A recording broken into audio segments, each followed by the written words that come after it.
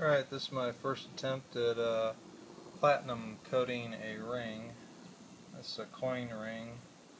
It has a copper center, and I've got a hard drive disk sitting right here, and it's connected to a battery charger, 12 volt, and it's looks like it's going to town.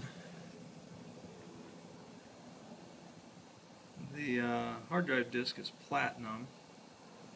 I used about 3 tablespoons of baking soda and about 4 cups of vinegar, distilled white vinegar, and basically just use a little pin and put a hook on it and drop it down over the side and put the ring on it. And when I dropped it in, it was really interesting because the plate that's closest, or the portion of the hard drive platter that's closest to the ring, it was just kind of like a wave went across it. It was really cool. But I'm going to let this go for probably half an hour or so, and then come back and check on it and see what it looks like. Alright, I'll let you know what my progress is and show you what the ring looks like when I get done. Alright, it's been actually 2 hours. I checked it 15 minutes and wasn't really happy with the progress, so I let it go an hour, checked it. Yeah, it looked kind of okay, but I decided to let it go another hour. So it's been sitting in here for 2 hours. You can see the water's definitely gotten saturated.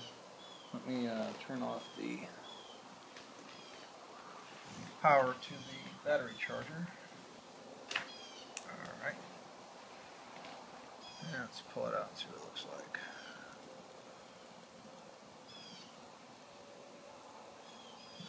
Pretty black looking. Alright, I'm going to take this in and clean it up and see what she's going to look like.